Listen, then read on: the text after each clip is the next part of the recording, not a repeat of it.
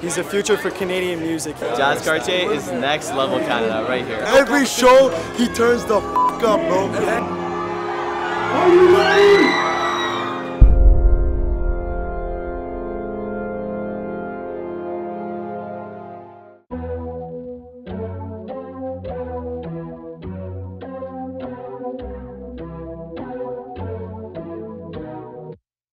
I was born in Toronto. Growing up, there was a very big family vibe. My mom dug it out by herself, you know. My stepdad, he has his jobs with the US government. He gets different posts like every year and a half to like 2 years. It sucked having to like, you know, go to these foreign countries and like adapt to a new culture and not having like a phone to call home. Rap was always around me. My mom and my dad had me pretty young, so they were both like 19, 20 when they had me. So it's like, as I was growing up, they were also growing up as well. So I was introduced to like Snoop Dogg, you know, early on, Tupac, Biggie, you know, Tribe, Black Sheep, Naughty by Nature, like all that stuff as a kid, and that's always in the household. All the while I was changing schools, I would always change identities. You know, I would always tell kids like, I do this, I do that, you know, and just like with them, just because like, I'm not going to see you again. You know what I'm saying? Might as well just make this up. But then one year, I said I was a rapper, and that just stuck. I had a like big speech impediment growing up, and like the only time that I noticed I didn't stutter is when I was like rapping along to lyrics that I knew. So that's how I started to get into it. I knew in like a couple of years, Toronto would finally get the shine that we deserved pretty much. Lo and behold, 2017, we're like the center of like music. Mixing too much, all my emotions are numb. Feel like I can't get enough. Let's go! Yeah. If you keep dancing on me, girl, I'll be tempted to touch. Said what? Tempted to touch. Feel like I can't get enough. Yeah. Whoa. If you keep dancing on me, girl, I'll be. Growing up, the Toronto rap scene wanted to sound like they're from the States, you know? And I think that was the biggest flaw for everybody, you know? It's because no one saw what we had here, but we just wanted to emulate what was happening in America. And Americans saw right through that. Get them safe here. That's a big part of my story. You have us, we're like a multicultural group, and Derek rapped, I rapped, and Tosh was the model, Tony was the DJ, Quincy managed the whole operation.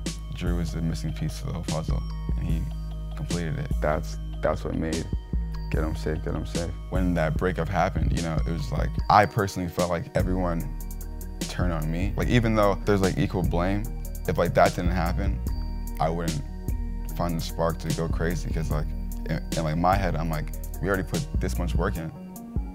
If these guys blow up before I do, my story's done. Every rapper wants to be the first one to blow up. They want to be the first one to be like, we put Toronto on, you know? That's like the Toronto mentality. There's just a lot of negativity, you know, and not that much unity, you know? So I was just like, I went into a hole. No one saw me for like 4 or 5 months. Came back out, changed the city.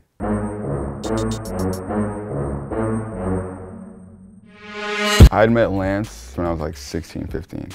So like Lance and I were always cool, you know. Lance was like our engineer. When that breakup happened, you know, like we were already close. Like that's already like my dog, but like that shit like brought us closer because, you know, he was like the one that always stood by my side, you know. We like met in this like small studio in Scarborough, which is like just kind of outside of Toronto. But his lyrical content was the first thing that I heard, and I was just like, this kid's super clever with it. I don't have to tell him much. It's like, he'll like feel my energy, you know? Like I love the sound, I love his direction. He was like 16 at the time, and I'm like, this kid's super fresh. When it comes to writing my lyrics, yeah, like most of it's personal, you know? I always want to make sure like I get the fucking bars off, you know? I would say his sound is dark, but definitely he has some power behind his vocals and stuff. So it's like trappy, but it also kind of has that Toronto feel. Toronto's a very cold city, you know, and like the music's very dark, and like I guess that's where a lot of it comes from, just like being here. There's a lot of Drake copycats coming from the city, a lot of guys that want to copy what 40 has started and what War Wonder is doing, and it's like, to me, he's just setting his own lane, which is dope.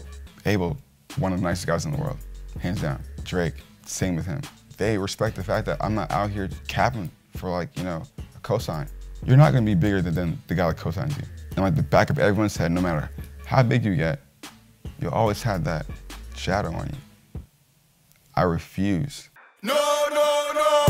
They want me dead or alive. They want me dead or alive. I'm just trying to survive.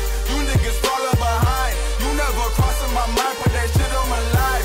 They want me dead or alive. They want me dead or alive. I'm just trying to survive. I'm definitely taking a new direction musically. There's gonna be a lot more, I guess, bounce and soul. Music that we have been putting out and sort of seeing the natural progression of the types of records that he's been creating, and the growth in the audience. He has done all of this pretty much on his own.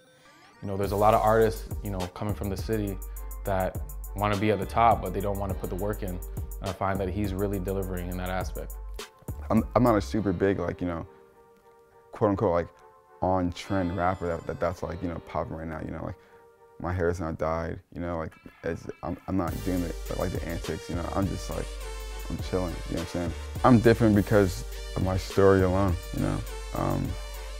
There's a lot of sides of me, you know, and like different energies that I can channel at like certain times. I'm still blossoming as it is, you know. Still peeling back layers of myself that I didn't even know that I had.